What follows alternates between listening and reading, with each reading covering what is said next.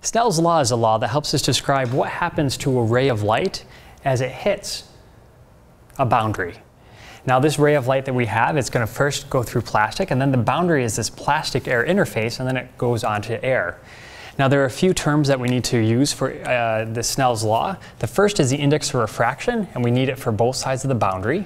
And then the angle at which the light enters or hits the boundary, and the angle at which it refracts. And so Snell's law is Ni, index of refraction of the medium on one side of the boundary, times sine of theta I, where theta I is the angle of incidence on that boundary. And that's going to equal the index of refraction on the other side of the boundary times the sine of the refracted angle. Now what we'll see, since the index of refraction for example, plastic and air are different, that when we rotate our boundary, so for example, if I make the ray of light come in at 20 degrees angle to the normal, then it refracts out at approximately 30 degrees.